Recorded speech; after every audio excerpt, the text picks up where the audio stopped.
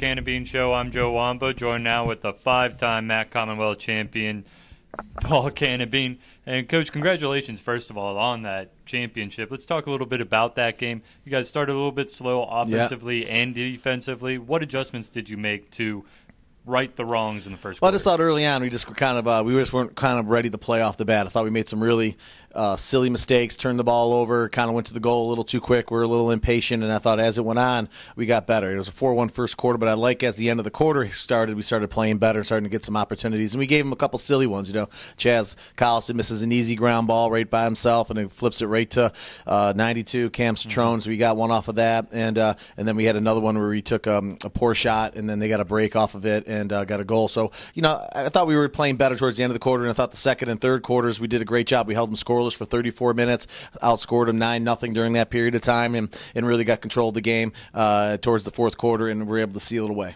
And Ross Dinan dug in and became a wall for you guys back there. Yep. And eventually the tournament MVP. Talk a little bit about his performance. Well, he's really turned it on. You know, he went from playing kind of okay to really doing a great job. I think the way we kind of made some tweaks to his stance and how he's playing, and also changed how we warmed him up, and that's really helped him and we stay a lot more focused. And that's what you need to be now. Strong down the middle, a goalie getting hot at the right time, a face-off guy playing well like Justin Bernetti, giving us opportunities to win.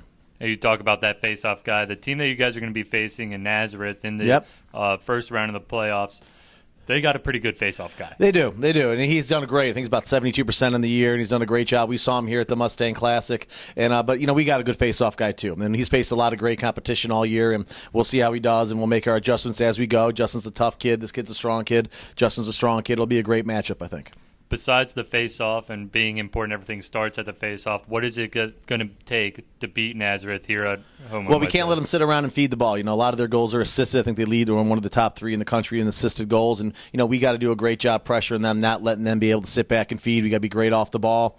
And we got to do a good job recognizing whether they're in zone or man-to-man and shoot the ball well. I think we do that, we'll be all right. We're a little bit bigger than they are, so hopefully our size will help us out. And but, we got to be able to play smart, not turn the ball over silly, and make sure that we really capitalize on our shots early on. Helps to have the defenseman of the year in Tom DeFazio there, too. No doubt. Well, Coach, we wish you the best of luck on Wednesday, and we look forward to talking to you a lot this year. I hope so. We hope so. So we appreciate it.